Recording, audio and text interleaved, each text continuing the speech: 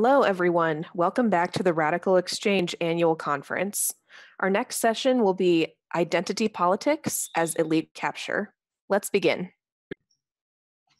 Great. Thank you, Femi, for joining us here at RxC Conference 2020. Really, truly excited to have you and unpack some of the ideas you've explored around identity politics. Yeah, please go ahead. Yeah, thanks for having me. So I think it's good to get on the same page about what the problem is with identity politics, because I think, there are a variety of things that people are complaining about when they feel that something has gone wrong with identity politics. And the way I think about it might not be the same way that everyone thinks about it. So I like to think of two kinds of examples to frame what I think is going wrong with identity politics now. So what a lot of people might imagine is the more cynical, calculating sort of elite capture when I say that the problem with identity politics is elite capture. So an example of that is, I live in Washington, D.C., and our mayor, Muriel Bowser, commissioned artists to paint Black Lives Matter on 16th Street in front of the White House, named the street Black Lives Matter Avenue or something. And this is, I think, less than a month after she submitted her last police budget, which increased the budget going to the police by something on the order of $45 million, right? So she's using the kind of aesthetics, language, and idea of radical politics, of Black liberatory politics to advance an agenda that isn't in lockstep with what that political project actually demands. And, I think the most plausible read of that is that it's cynical and intentional. And that's certainly an example of elite capture, but I don't think it's the central thing that we should think of when we think of elite capture. So I think a more generalizable example comes from E. Franklin Frazier, who's a Black sociologist who I studied a lot to come up with this idea of elite capture in the first place.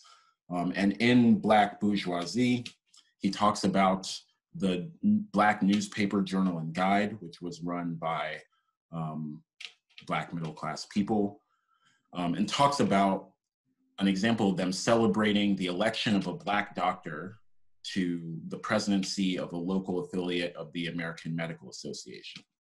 And Frazier's problem with the celebration of this doctor is the fact that this doctor opposes socialized medicine, which would no doubt have benefited working class African Americans, much more so than the optics of this one, relatively privileged person ascending, breaking a racial barrier and ascending to the presidency of this local affiliate of the American Medical Association.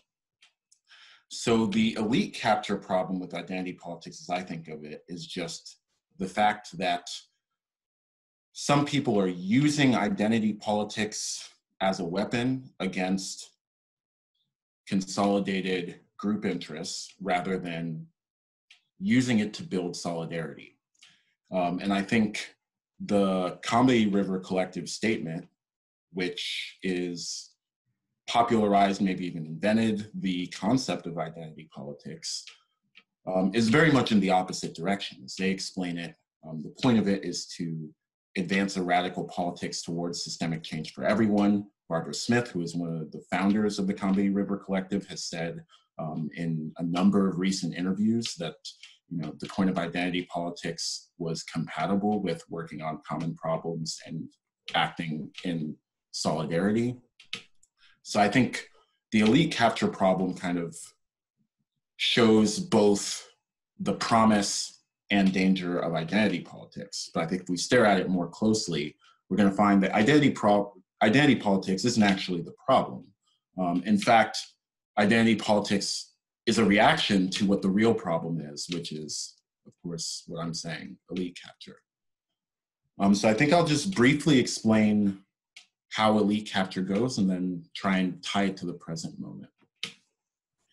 So I actually get help in describing how elite capture works from the unlikely source of the philosophy of games. And the reason why games are helpful is because games involve design choices and practical agency. So a game is a world where you can act in a certain way. And the thing about games that makes them fun and that makes them playable at all is the fact that your choices in this artificial small world that we create for the game are simple, right? It's the clarity of the choices that helps make games fun. I know what I have to do in basketball, right? I try to score, I try to, pass the ball to people who are on my team. I try to prevent people on the other team from scoring. There's a clear system that marks progress and regress, right? There's a point system. There are all these things that simplify life in the world of the game of basketball compared to the larger world, where no one's keeping score, where we don't know exactly how the things that we're going to do or refrain from doing are going to fit into our larger goals, where we don't have any of that kind of clarity that makes games what they are. And Thi Nguyen, who wrote the book Games, Agency as Art, talks about how we can treat aspects of the real world as if they were games by imposing artificial clarity on them.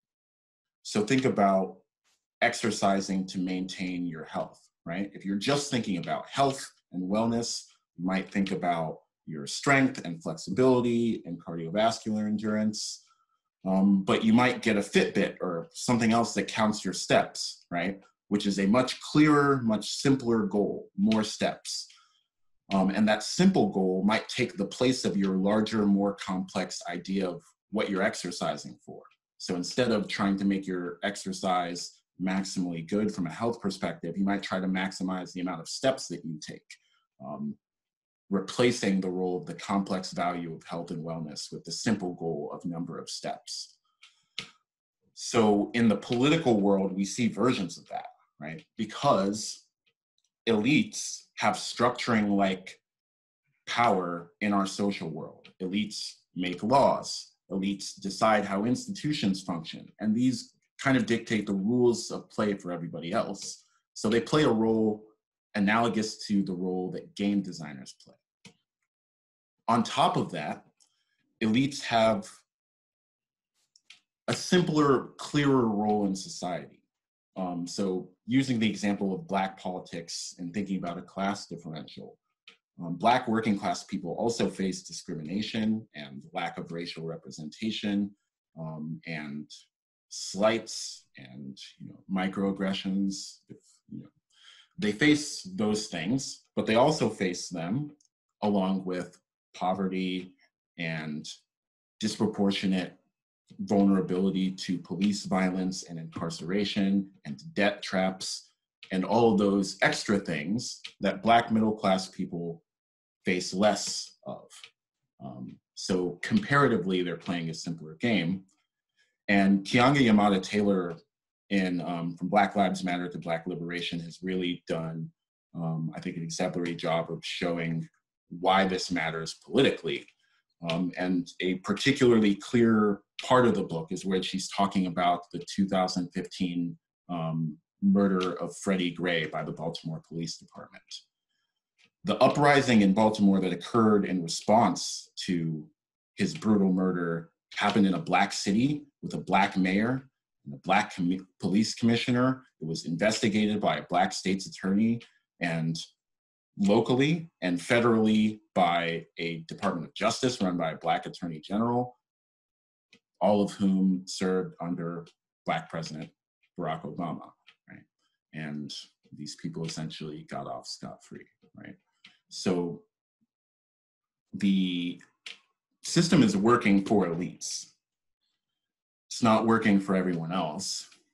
And the kinds of intellectual reflexes and moral reflexes that develop under a sort of captured version of identity politics isn't equipped to explain the kind of political realities that Taylor is talking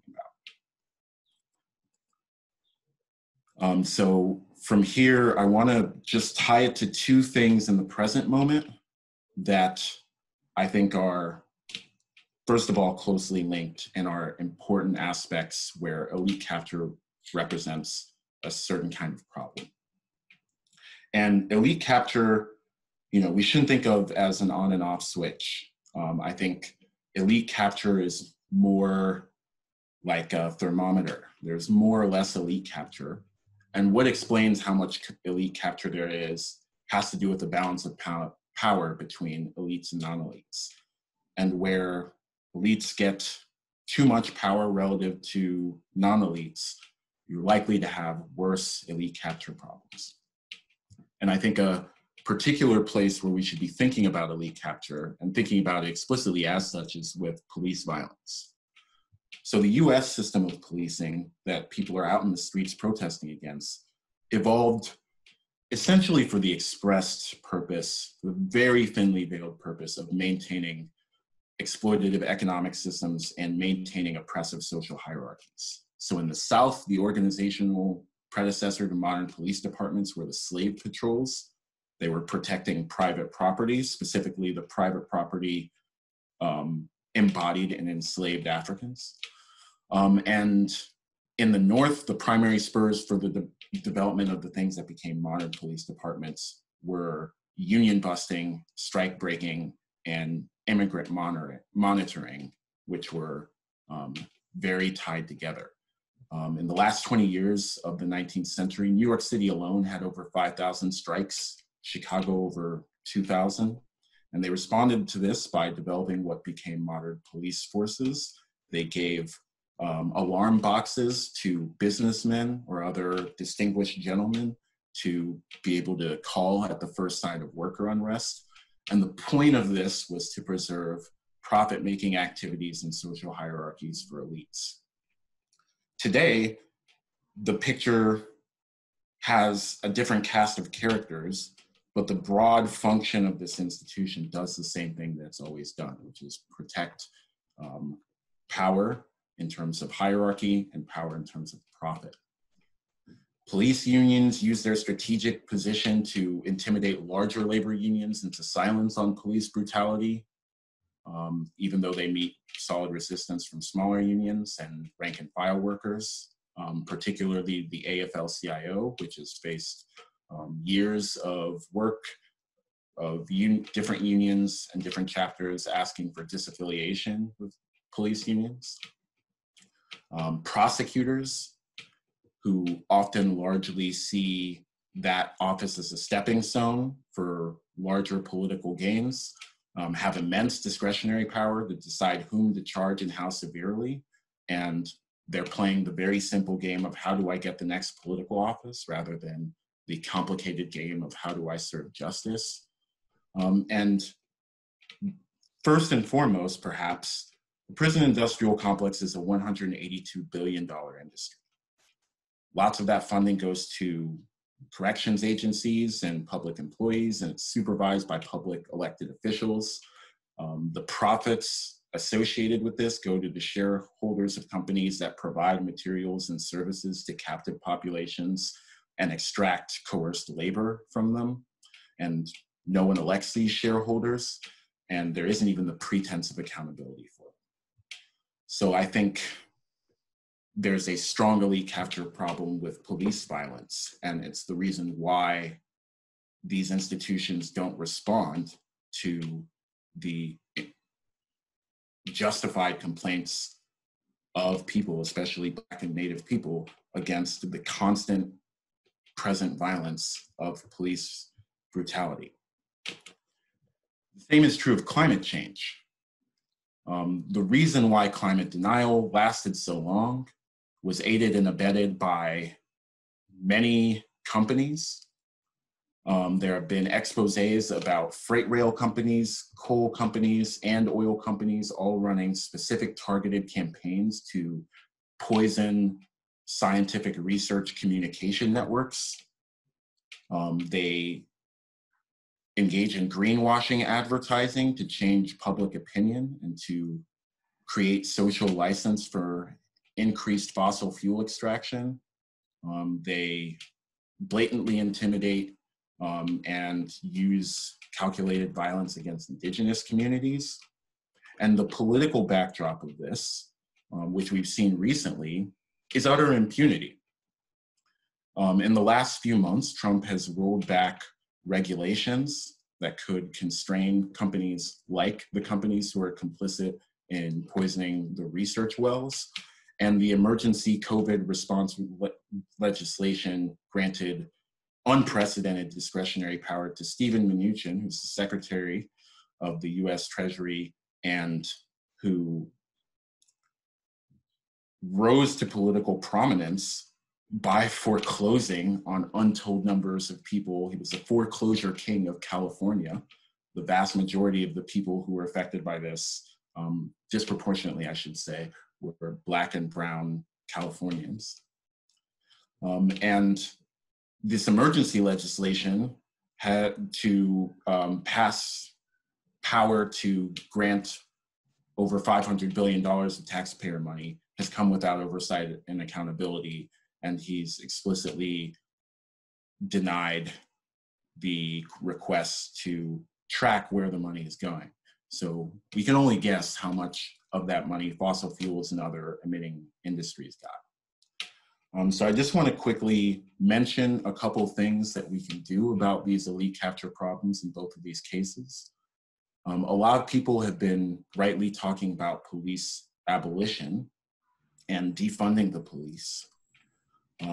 And in principle, these are ideas that I think that are worth everyone's time. I personally think of myself as an abolitionist. But I think we need to think very carefully about the political institutions where that's going to be a possibility. Budgets come up for review every year.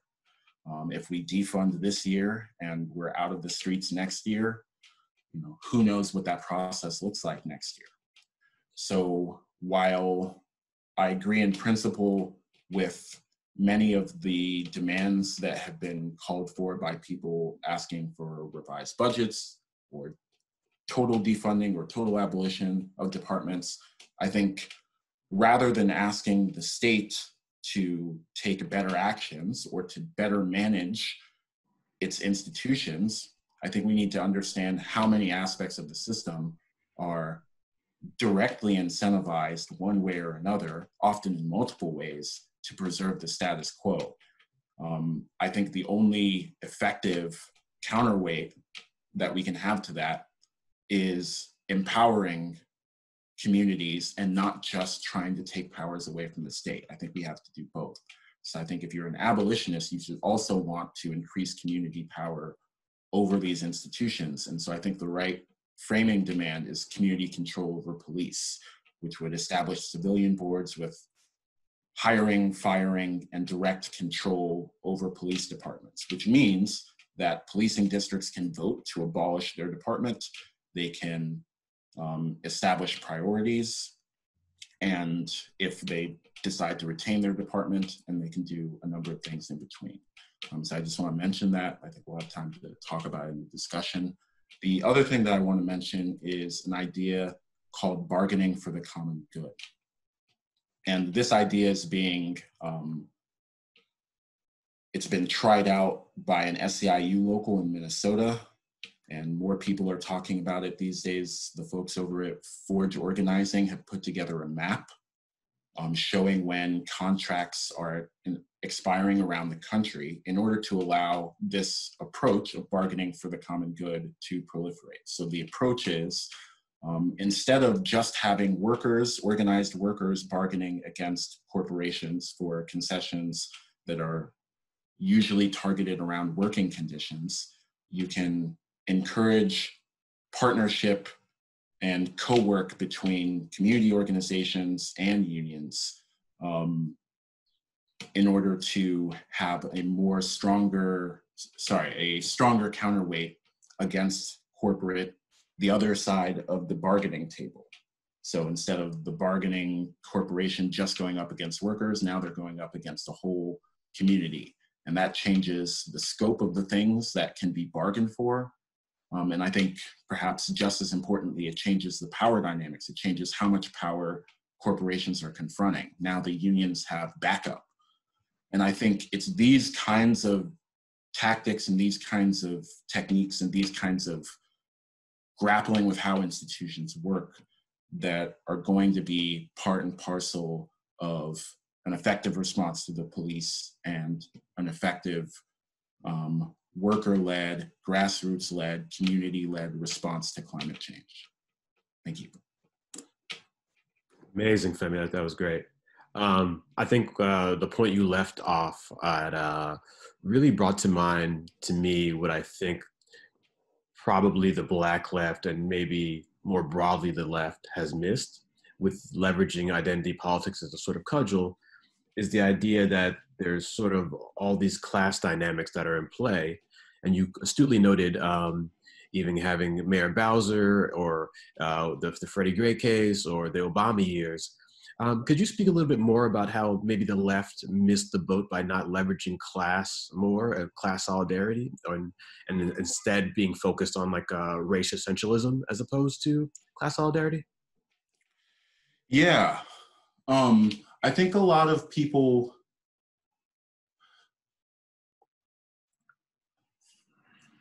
I think both sides of this agree that there's something special about class, right?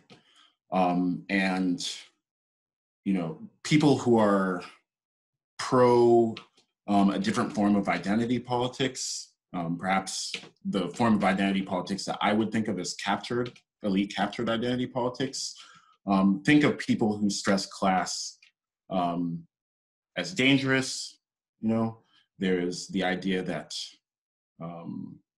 there's the pejorative class reductionist, so on and so forth. And of course, the people that they're calling class reductionists, the people who think in terms of class first or something like that, also agree that something special is going on with class. We just disagree about what the special thing is. I would say, I think agreeing with how you pose the question, what class forces you to do, what thinking about class forces you to do, is confront a kind of oppression that's quite difficult to address in symbolic terms, right? So again, thinking about Muriel Bowser's kind of use of identity politics, right? She painted the street, right? She had the street painted, and she, you know, named the sign, named a section of the street after the Black Lives Matter movement. And, you know, a lot of people I respect, right? Not particularly, you know, unaware or particularly politically naive people. A lot of people greatly respected that move and were greatly encouraged by it. And sure, if you sat them down and told them the full story of what the police budget she offered was, you know, you could engineer some skepticism, but that's, you know, we're not in a marketplace of ideas, right? People are getting 1,000 messages at once and people aren't tracking all of these sorts of things. So, you know, if that counts as a move in racial justice space, it does so because for whatever reason, we now think of racial justice, at least partially, I would argue, to a large extent in symbolic terms. So, you know, we had a first Black president, we have more Black representation in media, and it's just an article of unspoken faith that something material will come out on the other end.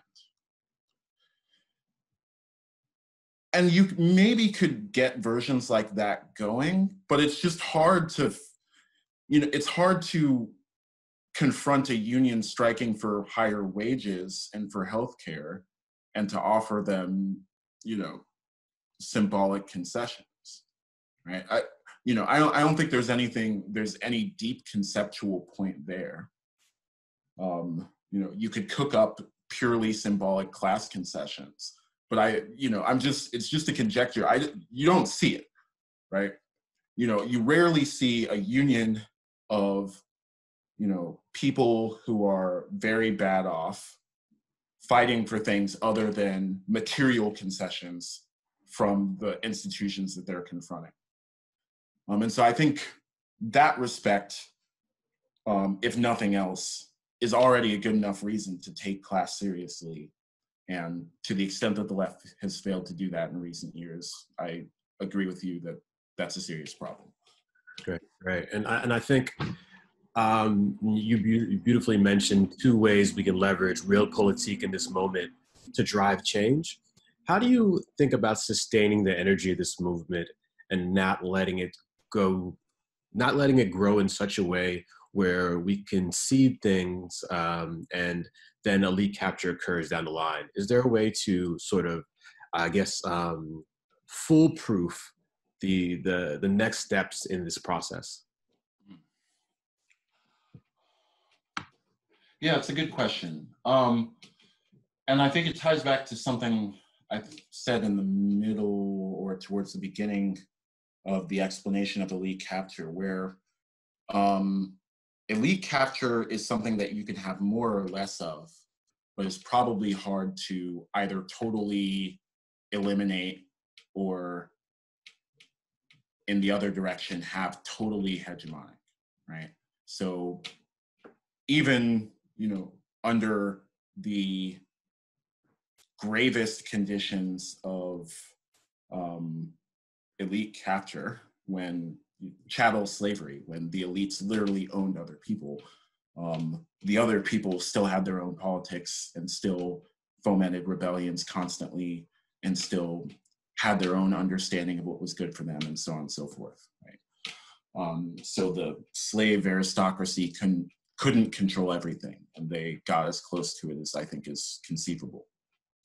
That said, I think what that means for our strategy in the present means that the things we win now have to be the sort of things that would prevent, that would make it difficult for elites to roll back later. And I think that's why particularly the community control over police demand is especially strategic. Because even if you win the concession now from elites, okay, we're going to defund police, or we're going to defund them to zero, we're going to abolish police in this district or that state, you don't actually thereby change who's in charge of making the decision next year of what the budget is going to be, or what institutions are going to make, or what institutions are going to happen next year, right? And that's a problem because the people in control of the institutions that make those decisions have the characterization I was talking about earlier. It's prosecutors and police unions and, mayors on both sides of the partisan aisle, right? All of whom are tied by incentives to maintaining the certain structure, and all of whom are propped up by financial interests who we don't even have the pretense of electing, right? Just shareholders of the companies that sell stuff to prisons or exploit prison labor or both, right? So if those people remain in charge of things, whatever concession we win now is going to be gone in a year, unless the concession that we win now is about who's in charge of things next year. And so that's why I think we need community control over police. If we want to abolish police, we need the power to keep them abolished. If we want to defund police, we need the power to keep them defunded. If we want to do anything else, we need the power to keep that. And as long as elites are deciding what's happening, we're not going to have lasting change. Gotcha. And I want to expand our lens a little bit globally. Do you think the idea of elite capture, is it extensible to, let's say, governments that aren't purely rapaciously capitalist, like communist governments or socialist governments? Do they still struggle with the idea of elite capture as well? I think so. So one thing that I often say when I present elite capture, but which I didn't get to say in the article, is that elite capture is more or less built into capitalism as a distributive system, right? Capitalism is a system that distributes goods and power via a system of production. And characteristic to that system is there's a small group of people with control over the means of production, and as a result, control over production. And if you buy, as materialists do, that society revolves around production, that's going to translate into social control. More directly in some senses, like wealth, a little indirectly in other senses, like attention and political agendas. But turns out you can buy those. So it's built into capitalism. It's not built into communism, but it could still happen. And so a lot of the aspects of, you know, a communist government, for example, are, and how susceptible it is to elite capture, are going to come down to important design choices. How do we staff the bureaucracy? Do we have a bureaucracy in the first place, right? How do we make decisions at the level of economic sectors, right? Do we have a permanent or rotating bureaucratic class? What's our system of education, and how well distributed is it? It's going to come down to these, you know, kind of wonky design choices. So I think it's less that you're going to have elite capture in capitalism and you're not going to have it in communism, and more that you're definitely going to have it in capitalism. You might have it in communism, depending on how vanguardist you are and all that sort of thing. And you can, from that perspective, you can regard anarchism as a deep skepticism about whether or not communism can avoid an elite capture problem. So I think there's a lot of interesting intellectual space there, but that's what I would say.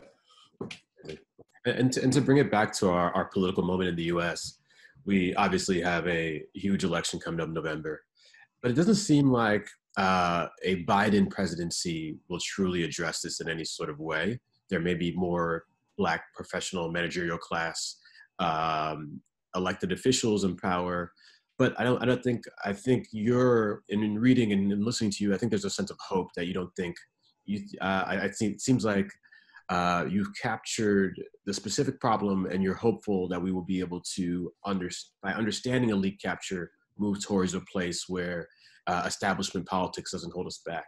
Is that a fair reading? Yeah, I think that's a fair reading. And I think the reason why I'm hopeful is because I'm seeing people and groups and union locals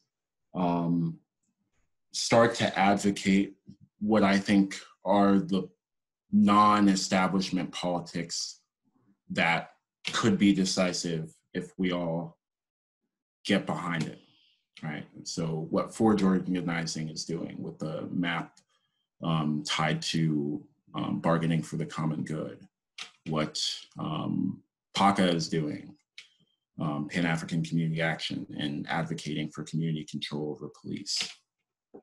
I think, you know, Biden versus Trump is just, you know, Biden put it the best himself, you know, do you want to get shot in the heart or do you want to get shot in the leg, right? That's the choice we have up there, you know.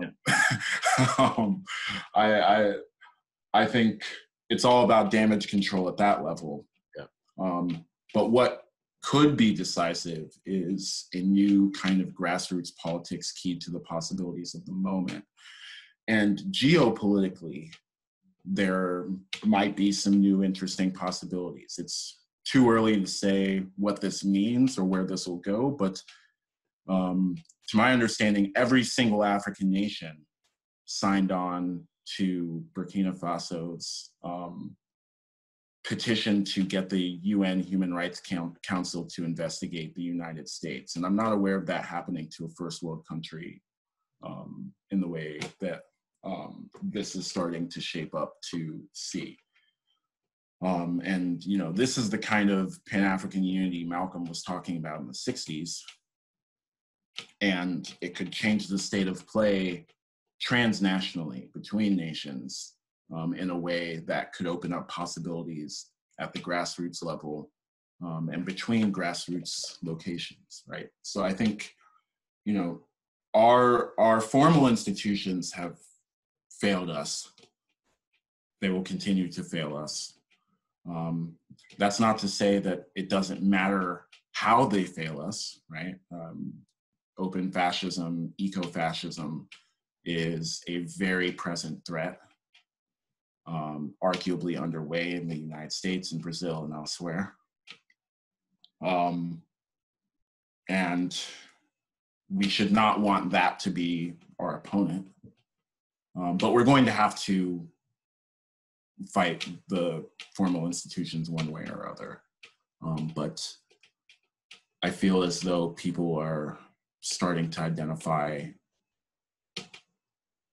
strategies with real promise. Yeah, this is amazing, Femi. And we've come up on time, but I really want to thank you for taking the time out to explore these ideas. I think you're unpacking a very verdant field of new ideas, and I'm really excited for what you do next.